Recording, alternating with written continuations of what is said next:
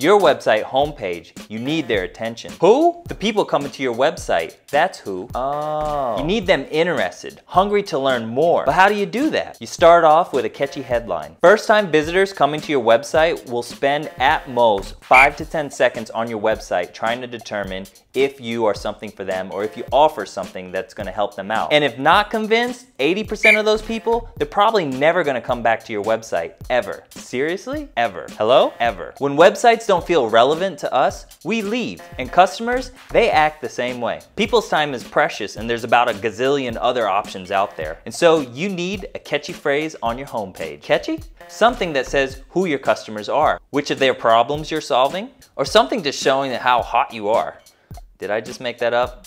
Yes, I did. Create something catchy, show it to friends, and ask them, is it catchy? And if not, send it to me, and I'll give you my food for thought. Because if you don't have that attention, no one's gonna be thinking to learn more from you.